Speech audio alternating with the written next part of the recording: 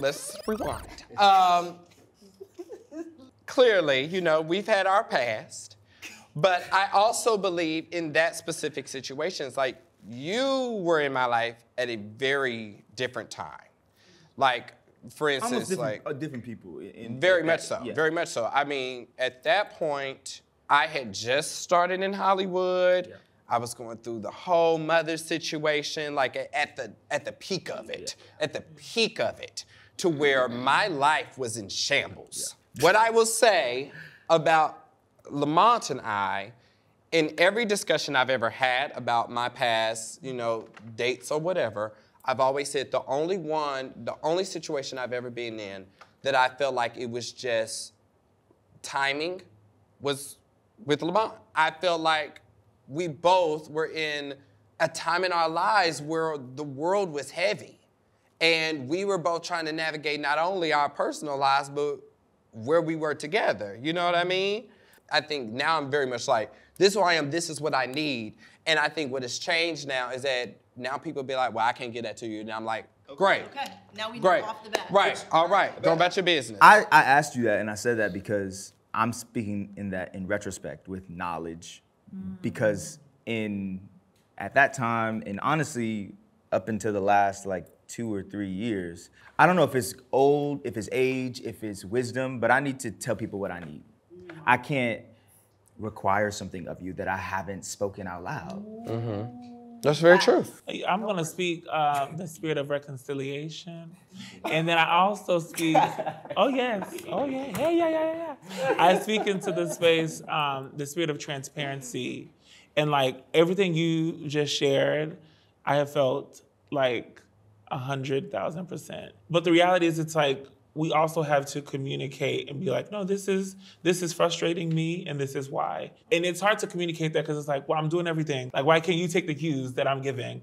People can't read our minds in that way. Correct. And so as the go-getter driven people that make moves happen, I often feel like, no, we actually have to overly communicate. There are two sides to it for me. Because it's like, on one end, it's like, I don't want you to be a mind reader. So I get it. You should say it. But I also don't want to be your teacher. Whoa! And I'm there with you. I have experienced a lot of that in the past, especially around me being HIV positive.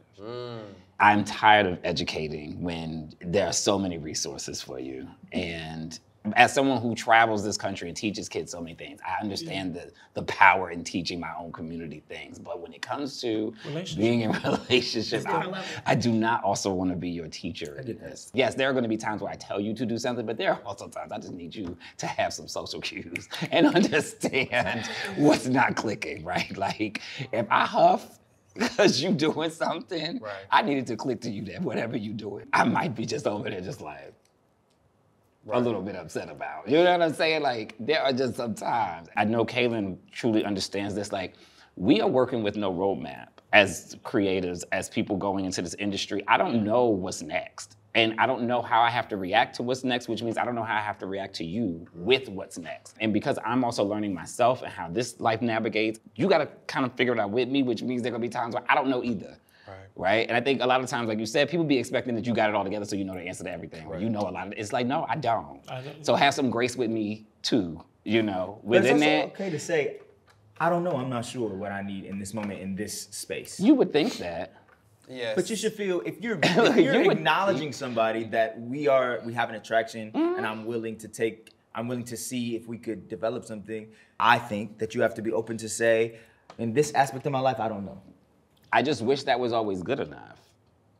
Yeah, I get what you're saying. Because from I think our it's side, also the other layer of it. It's tough. It's tough. And there is levels to the whole public figure of it all. The lives that we live are so drastically different than the everyday life that it sometimes feels like almost like a foreign language. I remember like specifically one time there was somebody and I got stopped for a picture and I turned around and he was gone. And I was like, anything could have happened to me. Why did you leave? Especially when you're talking about like men and egos and pride. It's like, everybody wants to be a star or everybody wants to be seen. And if they feel like you're being seen more than them, then there's a threat. And it's like, I understand that, like, yes, if it was so simple to just be like, this is what's going on, this is what it is, then great. But this is such a world that people are so distant from, you know what I mean? Yeah. It's no different from like you perform on Broadway, right? People don't understand that you got shows every single day. It's like you need to be able to rest. I don't go out. I don't be outside. Right, and people can't understand that. We're you know rest what I mean? after the show. Right. After 10 p.m. People don't understand that I'm on a plane every 2 weeks. You know, they don't understand what that's like. Because I always tell people, especially when it comes to dating, the only time that I feel lonely is after I've accomplished something. Or I've done something. Yes. After I've spent 12 hours on set, sometimes I'm like, damn, I wish I could go home and lay up under somebody. I feel super lonely after major announcements come out. Yeah. When I hit the New York Times bestseller list, I celebrated by myself. Yeah.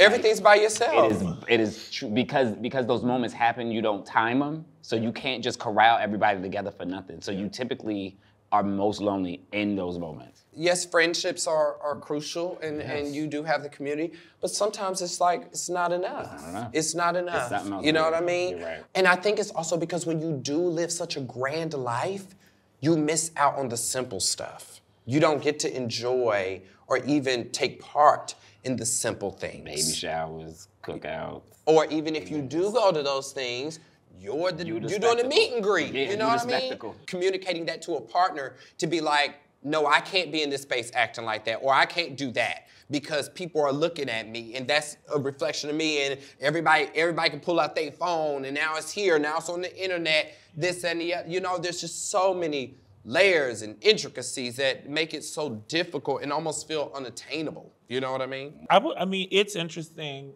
to me. I hear all these profound truths, and I often think about like, but it didn't happen overnight. Mm-hmm. And so a love that we desire can't happen overnight. Amen to that too. Right. And so the time that it's taken is gonna take the time that it takes. And building and kind of seeding that into a relationship is gonna have its ups and downs. That partner, that individual may not always meet where you want them to meet. Right. And then and you vice versa. Yeah, vice versa. And so in those shortcomings, like we kind of have to use those moments to like build and to grow. We don't go further apart, we actually have to connect deeper. I'm an open person, but a private person at the same time. Yes, me too. And so like my relationship, I mean, you know, I'll be outside. But I try to, but I try not to conflate it because in the back of my mind, oh, these are distractions. But the person I love is not a distraction. Right? They're the fist in the fight along with what I'm trying to do. And my sisters, my Black trans sisters, they have taught me that we have to have relationship equity. And the equity in that, like, we're bringing the same amount or if not more to the table. I feel like oftentimes people are quick to just fall into a routine where it's like, oh, they got it. That comfort is like, to me, dangerous. Yeah. Because actually, no, like we have to actively be working and building more, supporting more, and that equity can't be compromised. Yeah. Because then you begin to feel like, okay, are you with me because I'm me, or are you with me because like I'm gonna swipe my Amex? Okay. And so and like I've been in relationships where someone had my Amex. Whatever. You learn these things. Now you know better. Like, no. But it's like, like this is a trust thing. This is or like you need this. Obviously that was a shortcoming. Yeah. But the reality is it's like, but I want to be in a space where like if you need something, absolutely. But I can also lean on you as well. Right. Yeah. Well, at the end of the day, both parties have to want to be able to do the work. And I think a lot of times, one specifically the gays, they love to just be in a relationship for the picture. You know what I mean? Like it's all just an aesthetic to be like, yeah, first thing you do, week into the relationship, you already on Instagram, showing the world. You know that it's almost like a show and tell kind of thing, but you don't want to actually do the work to make the relationship sustain and maintain. Or also, you start dating somebody, but you realize that you actually don't want to be with them. And for me, there was a long period of my life where I felt that I was undesirable, that I felt like I was never going to be able to fit into the mold that gay men wanted me to be in order to be seen as attractive. And what I realized over time that wasn't the case, first, I was choosing men that reminded me of my trauma. and reminded me of the holes that I already had. And because that's what I knew love to be, then that's what I was choosing because that felt comfortable. But it was also me realizing that actually you not loving me has nothing to do with me. It's the fact that you didn't want me to begin with, but you saw this as easy. You saw this as convenient. It has nothing to do with me. It was your own selfish needs at that time in your life. And that's okay. You know, I'm gonna let you have that. And if I have to wait for eternity, I would rather wait for a love that makes me feel complete than settle for a love that brings me more pain and turmoil. But it's also just a part of my life. Just sometimes I'm like, I wonder what that would feel like. Absolutely. John, look, I don't even think you have to qualify or you deserve that. Yeah. But I think like having someone in your life that gets you and that does complete the things that you might not be able to. Right. And that there might not even be the vocabulary for it at this moment, but when we're together, it makes sense. And it makes sense to us. I mean, it's even something that I've noticed recently that I've been doing is like unconsciously like holding a pillow, you know? Or taking the other pillow. I ain't unconsciously doing it, but... you know, but like taking the pillow and holding it as I sleep, you know? And I didn't think about this until like a couple days ago, that I was like, why do I do that? I've never done that before, you know? But it's because, like, and I'll be very honest about this, since I done lived in New York, I think there's 2 men that have been in my bed. You know what I mean? And that's the reality of it, you know? What is great about it, though... your bed is clean. Oh, child. But for me, it's like I am proud of the fact that I am so complete with myself and so strong that I don't accept the bare minimum just to be held at night. And nobody should. Right.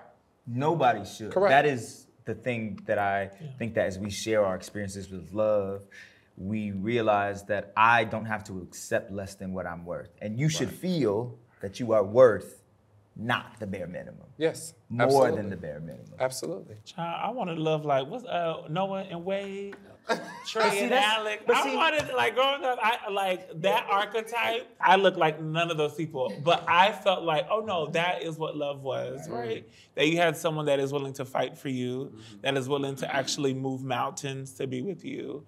And like anybody else, then you become a slave to the unavailable. But that's TV. That's not real. What's real? Come on, come on. But I've been in relationships and I have been in deep love, companionship, partnership, and it still didn't work.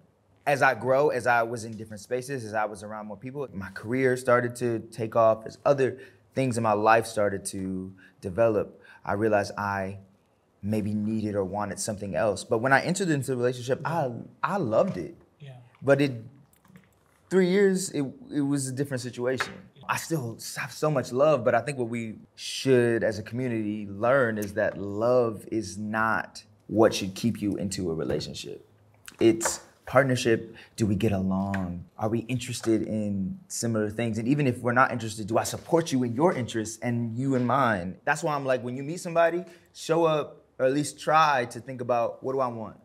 How can you show up for me? Can I see that you can show up for me in these ways? And also, are you willing to grow with me? Because your interests and needs might adjust, and mine too. I always ask on a date, what's your toxic trait? Like your real toxic trait. Like what's something that is... What's yours? I'm a terrible texter. I will forget to text you for days and then come back. How bad is it? Like it's I think it's not good. I don't think that's his toxic trait, but if that's what it is to you, that's all that matters. I was just gonna say, we also need to start acknowledging that text is a form of communication. So it's not that you are a bad texter, that also means you are a bad communicator. In that regard, I would agree with that. Go ahead and pull. Get your phone out of here. This is about the longest I've been off. See, I don't like this. I know. It's a wild card. Okay, so this round, these are all wild cards. Oh, God. You can only pick one person, and you're gonna ask them any question that you wanna ask. Oh my God, I don't know. Let somebody else go first, and then I'll think of my question. Somebody pull up. What's your type?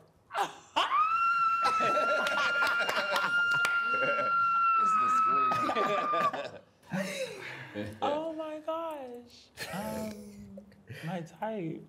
I reflect about this often because I think I was conditioned to be drawn to masculinity, and that somehow masculinity equaled power or safety. And I find that like those things are like I can give that as well. Mm-hmm. So I feel like my type now is definitely the opposite of that. So I like pretty niggas. I do. Oh my God.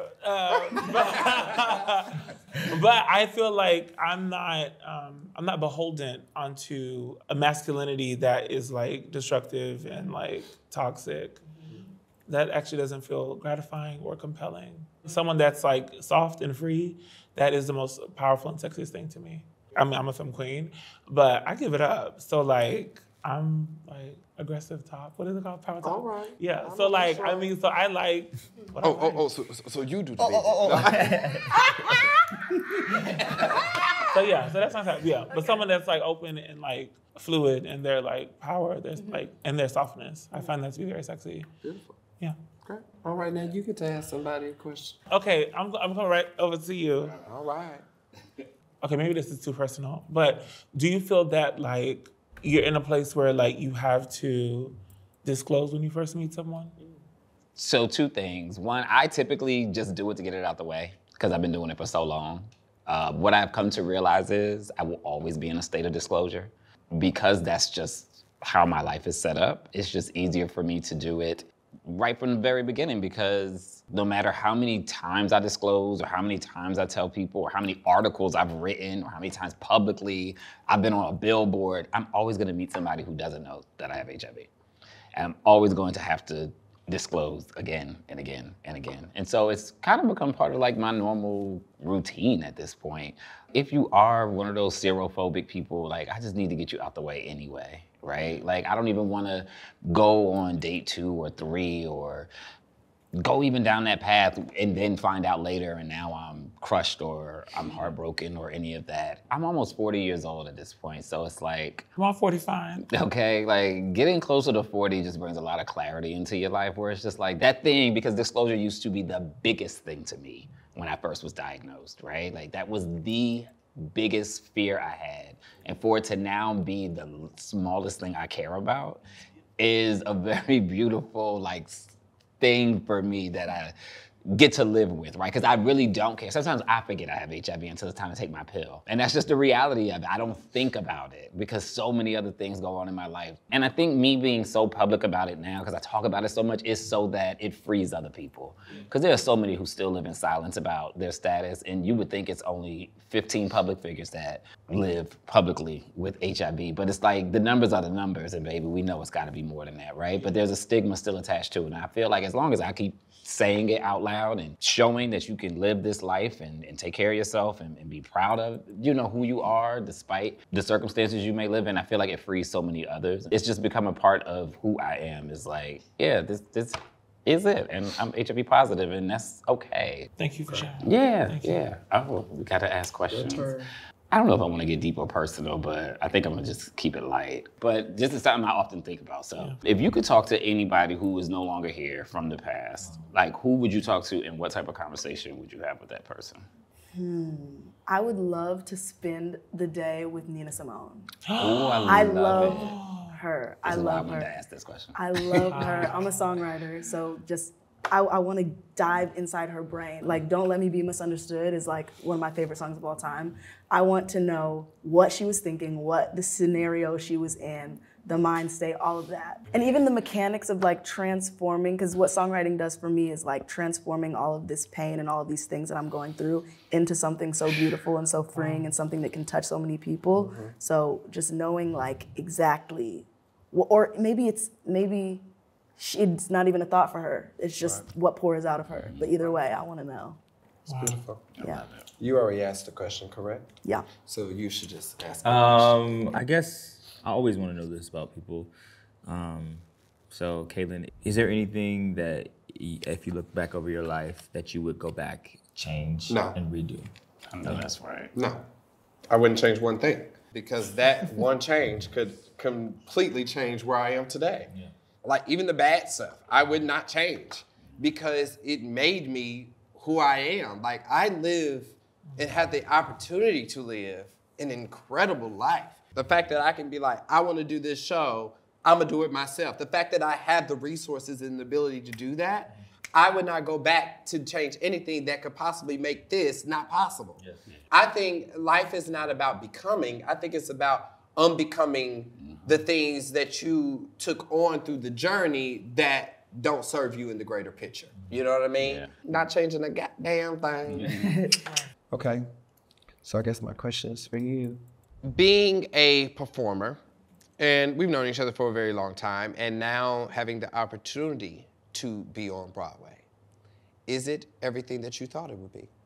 The PC answer is it's been a dream, and I'm thankful to have dreamed something, worked to get here, and then have had the opportunities to get there. The real answer is no, it's not all that you dream it to be. It's not all happy-go-lucky. It's hard. Just because you book a Broadway show does not mean you will book another Broadway show. Doesn't mean your Broadway show will last. I used to think that making it to Broadway would validate my talent and ability, and it doesn't. It doesn't. That's something that has to come from within, and honestly, the more people who accept the kind of artist you are, where you sit, where you live, the more you accept yourself, the better artist you can be, the more the shows that are right for you come into existence, the more like-minded peers you meet that become your community, your family. But no, it's hard. I don't go outside. It's 8 shows a week. Your body's tired. Yeah. Your mind's tired. You're in a building that is old and dusty and has a lot of fucking energy in it every day. Sometimes you just want to go home and just be by yourself. I think people think it's easy, or people think that we just have fun, and it's very, very difficult.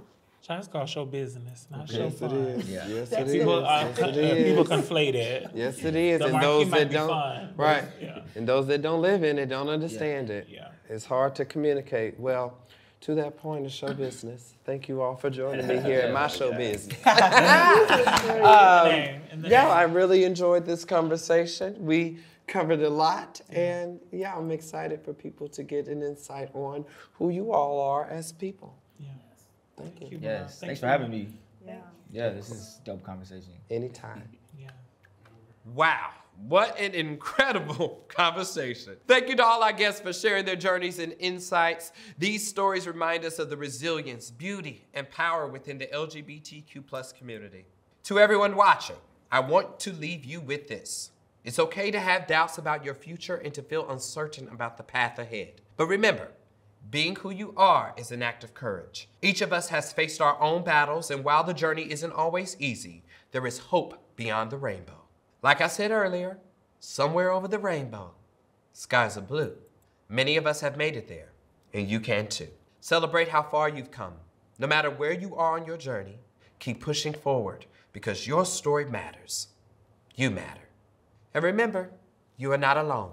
We're all in this together, supporting each other and making a difference. So, take these stories to heart. Support each other. Speak up for justice and spread love.